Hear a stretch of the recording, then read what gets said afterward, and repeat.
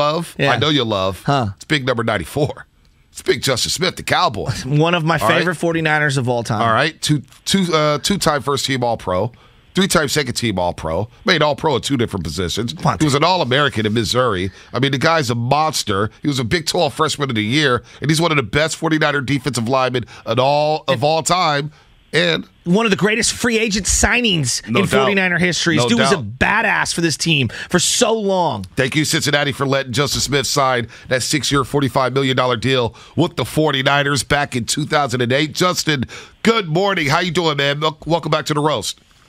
Good, man. How you guys doing? Oh, man, we're fired up about Sunday. Rams, Niners, and look, you know a little something about this rivalry. They were still the same old sorry old Rams, but when you came to the 49ers, and especially when Harbaugh became the coach, you guys had some wild games against the Rams, including that tie at Candlestick. Alex Smith gets hurt. Kaepernick comes in. What do you remember about that tie, man? Because I know it drove everybody crazy that you didn't win, but you didn't lose. It was just a tie against the Rams.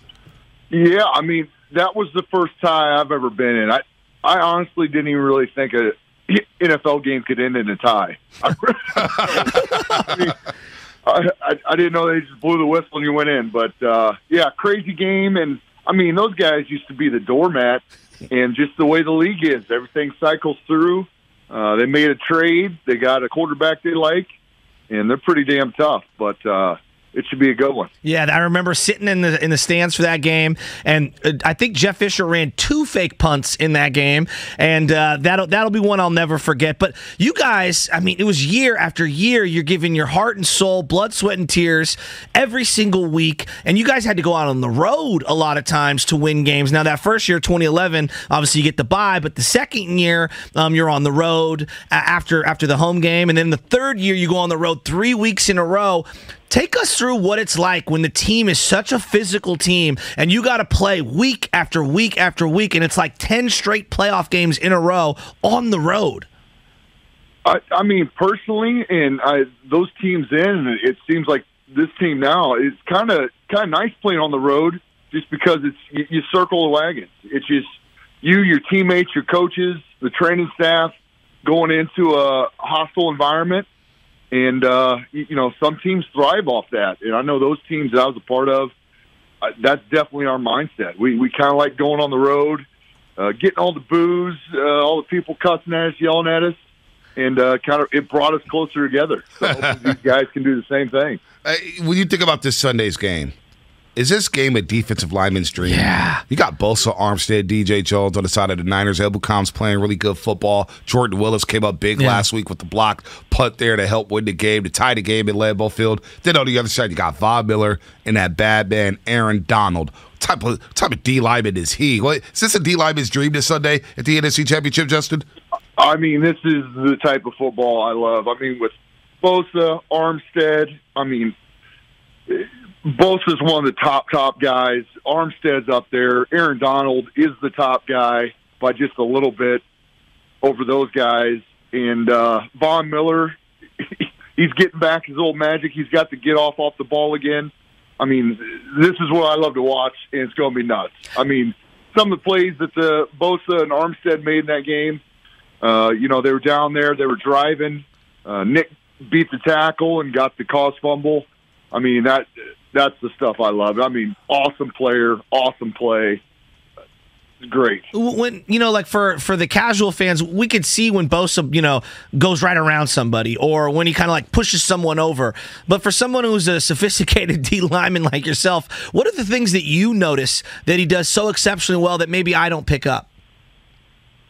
It's all his hand placement in how he sets the guys up. He'll come at him with the bull rush, and then he'll kind of jab in there, and he's able to place his hands about as good as I've ever seen anybody do on that wrist or right behind the elbow there to get on that corner, and he can flip his hips really quick and make that edge turn. And he's just a phenomenal player. No doubt. Justice Smith here on the Morning Roast on 95.7 The Game, former 49ers defensive lineman. I got to ask you, Justin, when you guys advanced to the Super Bowl against the Baltimore Ravens, everybody says, man, in the playoffs, guys are playing banged up. Yeah. Nobody's 100%. Well, we knew you weren't 100%. how hurt were you during that Super Bowl run? Did you feel like you could be effective? Because you gutted it out. You played in every single game. What did you tear your pec, I believe, that season in New England in that Sunday Night Football game? I know you didn't play against Seattle, and then you came back and you were struggling a bit. Can you talk about how hurt you were during that Super Bowl run and how much it compromised you? Yeah, I tore my tricep. That's right. God. Yeah, what sucked was it was on my left hand. I was on the right side, so the first contact you have is on that left arm, and I just couldn't use it. But you go out there, you do the best you can, and unfortunately we weren't able to come up with it. But yeah, it sucked. But like you said, everybody's out there playing injured, nicked up. Some guys worse than others, and nobody's healthy. But you're playing off emotion, adrenaline, and you can get through that. Justin, I look at those teams, 2011, 2012, 2013. The physicality on defense was just so unique. Dante and Golson in the back end, Bowman and Willis, Brooks, Alden, yourself, McDonald. You guys were so physical. I look at this Niner team, and they're extremely physical, but like some of the offensive guys are ridiculously physical as well. Deebo Samuel, George Kittle. Just from your perspective, how does that set the tone for the opposing defense and for the 49er offense when Kittle and Deebo play the way they do? To make it as far as they've been making it, you have to have a physical team, and they definitely have that. Trent Williams as well. He's one of the most physical guys. He sets the tone on the offense, and the energy Kittle brings, and Samuel, and everybody defensively. Now, on the back end, I don't think they're teeing off on guys as hard as Golden. No. Right. But those guys would have been ejected now. Yes. So, they wouldn't have been playing anyway. So, yeah, just physical team. That's why they are where they are. And I look for them to get this one and make it back to the Super Bowl. So, Rams are back in L.A., and when you played against the Rams, they were in St. Louis. And a lot of Niner fans are flocking to L.A. They took over Week 18 when the Niners beat the Rams in overtime to make it to the playoffs. A lot of us are going down to SoFi again this Sunday in L.A. We'll talk about when you were with the Niners, Justin. What was it like during Rams Week? Was it still that intensity even though they were in St. Louis? Yeah, when we were playing them, they weren't that great. You don't look past anybody, but Seattle was definitely the team that we had circled then. But, always tough. Divisional play, and especially if this is divisional play to go to the Super Bowl, this is going to be a physical, tough game. Yeah. And I think they get it done. Yeah, I'm with you on that. When you guys were humming, Pete Carroll was the big nemesis. Chewing the gum, very charismatic, players coach at the time. Sean McVay's got a lot of similarities, though very, very young. I seen him running into the end zone, chest bumping Higbee. If you're on the other sideline, what are you thinking about Sean McVay? I never really paid that much attention to the coaches. They weren't out there running the ball or blocking, so I never really paid much attention to that. But, emotional guy, Pete Carroll is, and McVay I don't know much about. I know he's got the guru title. But what did you think about sorry to cut you off, Justin. What did you think about McVay running into the end zone, celebrating the touchdown? You ever see something like that? I don't know. The era is definitely different. It's changed. I love it. Eric Armstead is a guy that the 49ers, they broke him off a lot of money. He was playing on the outside. Now they've moved him back to the inside, and he's playing like his best football right now. When you watch Eric on tape, what's the things that pop out to you?